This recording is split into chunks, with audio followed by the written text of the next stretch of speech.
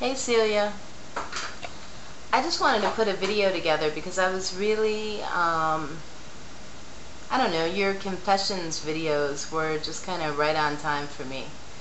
Gave me some things to think about that I've been thinking about and helped me clarify some things. But I especially like your analogies with the hands. I thought that was so cute. With I'll tell you something and I'll tell you and that feels good, and I'll tell you something else about me and you tell me something, and ooh, I like that. And then they get together at the top and say I love you. I know that's the goal for me anyway. But I just kind of wanted to share my 2 cents. I think a lot of times what people do in the beginning of a relationship, it's kind of like a job interview. You know, basically when you meet a person, wherever they're at in life, they're putting on their best face. You know, they are happy every time you talk to them. Everything's positive. Um, every conversation is upbeat. And that's not real life. I mean, you know, everybody has issues that come into play now and again. Everybody has a bad day every once in a while. Everybody has, you know, gets a parking ticket or, you know, something that goes wrong during the day. And after a while, you know, after the newness of the relationship wears off, people start to let those things out. So their best face kind of turns into, you know, how they are maybe after a year on the job. You know, where they're coming in 10, 15 minutes late, once or twice a week, or, you know, not quite doing what they're supposed to do. I got a telephone call, sorry. So anyway, you get my point. So over a period of time, you know, the game face kind of fades off to the left and people start to reveal their true selves. I think if in the beginning you've made the right choice, you can have an analogy like this, where, you know, you share yourself and that person says, ooh, I like that, or I'm touched by that, or I'm pleased to know that about you. Or like you said, you know, respect the growth. If the beginning of the relationship really wasn't based on that, and it was based on an ideology or a concept, then when you start to reveal yourself, or the person starts to experience you, they're not sure about you anymore. They're not as comfortable about you anymore. You know, it's not really anything you can feel bad about. You know, I guess I've always looked at it as a weeding out process. I mean, if you don't like me with all my, you know, faults, then you don't like me.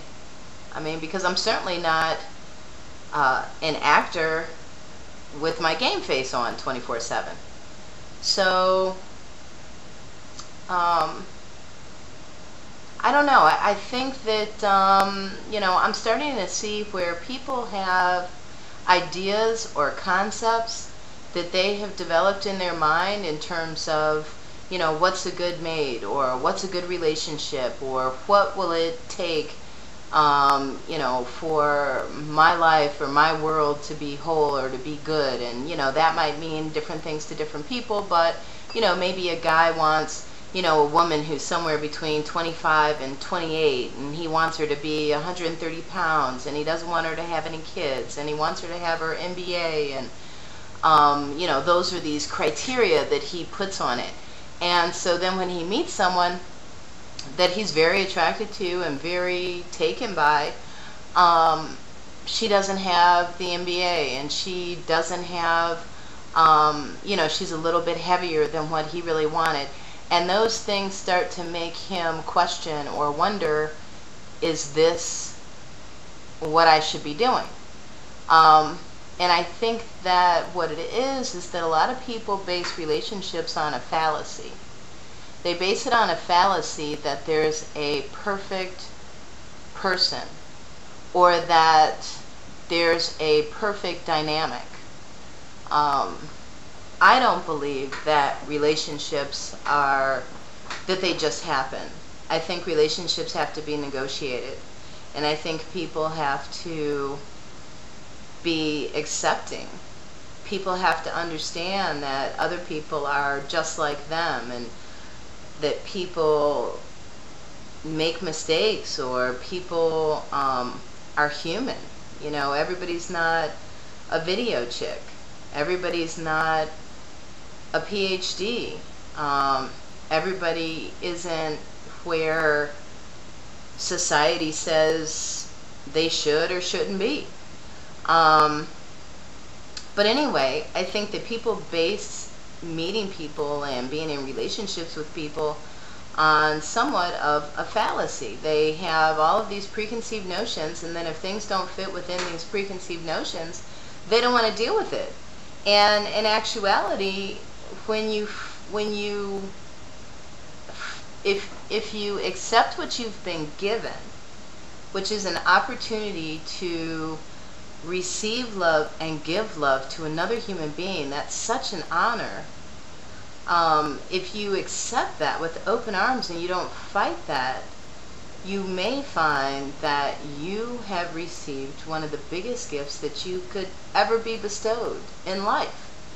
You know, this woman who's 30 pounds heavier than you thought, and doesn't have the degrees that you thought, might end up being the best thing that ever happened to you. But you know, I think people are so busy trying to fit people into boxes that they can't experience, they can't just go through the journey. They have to fight it every step of the way. And it makes things very, very difficult. And it's almost a form of rejection, or a form of neglect almost, especially when it happens within the context of a relationship where, you know, someone says they want to be with you and they love you, but then when your life starts unfolding and you present yourself to them, they have a problem with every part of your life. It's kind of like rejection, I guess, for lack of a better term. But anyway, I've seen that as I don't know if it's a recent development, but it does seem like something that is kind of new, that I never really noticed before. And I don't know what to attribute it to, but I think that people have gotten really, really shallow, and their view of other people is so much about what they can gain from that person, or how that person is going to make them look, or how that person fits into their idea of who they are, that they never embrace the person fully. They never truly love. You know, they love the person, but they don't love the things that make that person unique. They fight that person on the things that make them outside of their preconceived box. And it's unfortunate. But anyway, I just wanted to share my 2 cents. I wanted to thank you for that beautiful analogy in your first video. I thought it was fantastic, because it's exactly what I love about relationships. That's exactly what I like to experience in mine. And I just wanted to say thanks. All right. Ciao.